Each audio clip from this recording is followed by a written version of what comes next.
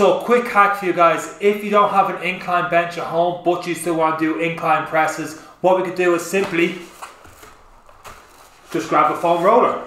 So with the foam roller we can get a incline variation of different angles on the chest. So that's basically all we're doing with an incline press, is finding different angles. So if you have that foam roller, getting our dumbbells up, and then from there, second one up, we're going to slowly roll back onto the foam roller.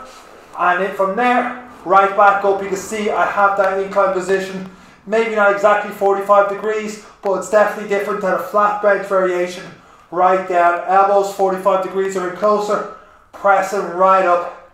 And now from there, going for whatever number of reps it is on the program. Now that wasn't a hard video to get through now, was it? I hope you guys got some value out of the video. If you did, please leave a thumbs up and subscribe to the Coach Sean channel, which is somewhere here.